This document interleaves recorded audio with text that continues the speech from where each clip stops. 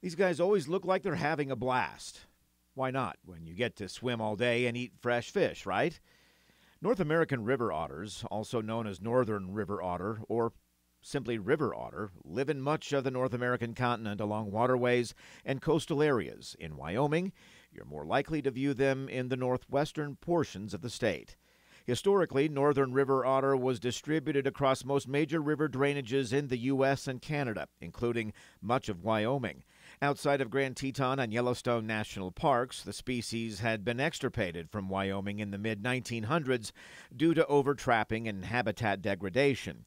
Protections of Northern River Otter in Wyoming outside of the national parks began in 1953 and remain in place today. Hunting and trapping of river otters in Wyoming is prohibited.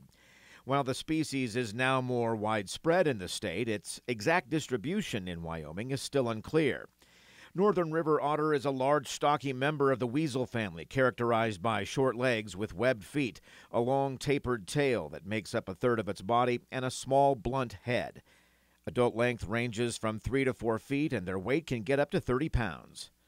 Northern River Otter habitat includes rivers, streams, marshes, lakes, and reservoirs with high water quality, riparian vegetation for cover, permanent open water for foraging, and ample food sources. River otter litters range from 1 to 3 young, born between February and April. They love to eat fish, from trout to whitefish, but will also eat crayfish and amphibians. While there are no robust estimates of numbers for river otter in Wyoming, the species is still considered rare. River otter populations are believed to be increasing in the state, in part due to dispersal from reintroduced populations in neighboring states. River otters tend to avoid areas of dense human populations, so it can be a treat to capture their playful nature with a camera. But don't approach. If you get a chance to see river otters up close, be sure to have a camera handy.